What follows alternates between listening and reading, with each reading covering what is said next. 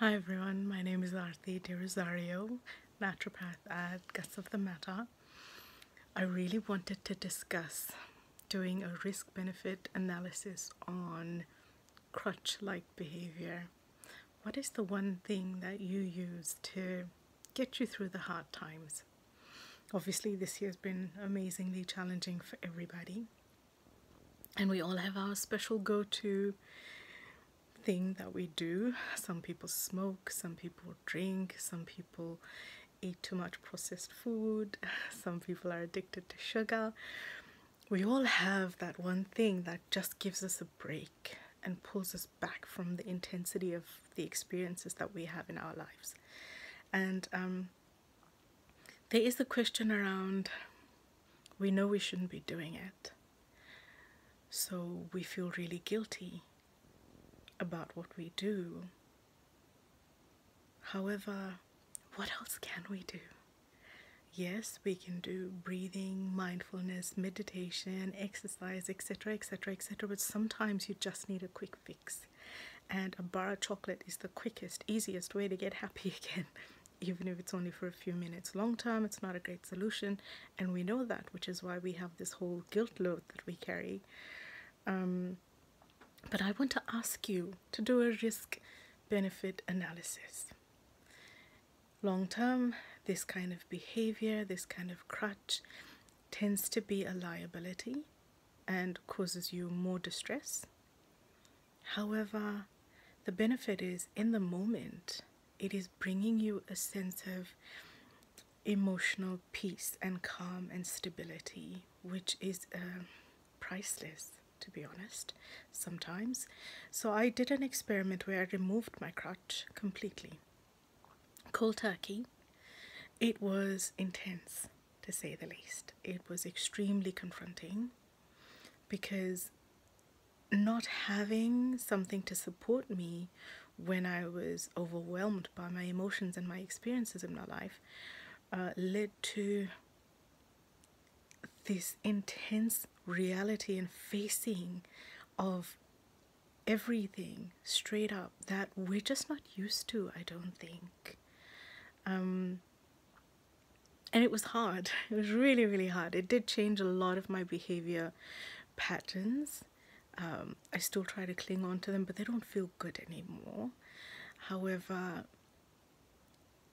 I advise my clients to hold on to their crutches until they have all the other self-care elements in place.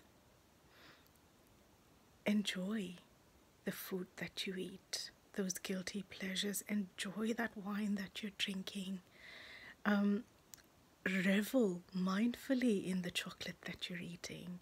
Even cigarettes, enjoy every single puff, because there's no sense in feeling any guilt. That just increases your stress hormones and makes you feel horrible when you're trying to achieve a sense of pleasure. And you know that it's not good for you long term, and being mindful of that fact, starting to slowly incorporate in baby steps behaviors that shift you away from that harmful crutch or guilty pleasure will slowly help you realign or readjust your behavior and readjust your responses to your life. Going cold turkey is one way. Baby steps is another way, and everybody's different. Everybody has a different way of approaching change in their life. But yeah, conduct a risk benefit analysis and see, like, is the thing that I'm using to create joy actually bringing me joy? And if it is, am I happy to keep it, but still start looking for other behaviors that might lead me there? I had to severely question my hatred of these crutches, because being diabetic, I demonize sugar. It's evil. It's the devil in my book. However, my son is addicted. He is obsessed. He is in constant need, and it took me a really long time to understand that clearly the level of stress or unhappiness or whatever he was feeling led him to try and self-soothe. And this was his crutch. This is what he looks for. And I had to then reframe and ask myself, while I'm finding ways to teach him to self-soothe in a more productive or self-healing way,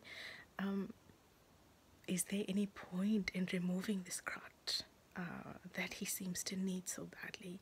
It's a very tough one. I'm extremely upset, obviously, being a naturopath and a diabetic, that my own son, who's been brought up on vegetables and everybody says, oh, he eats so well, or the kids eat so well, craves and will look for sugar. And of course, I'm a junk food addict, which is something I don't talk about often, so I might bring that up the next time. Happy to hear from all of you about your experiences. What is your crutch that you use? Do you find it something that supports you, or do you find it something that brings you so much guilt it's kind of almost pointless having that crutch? Yeah, let me know.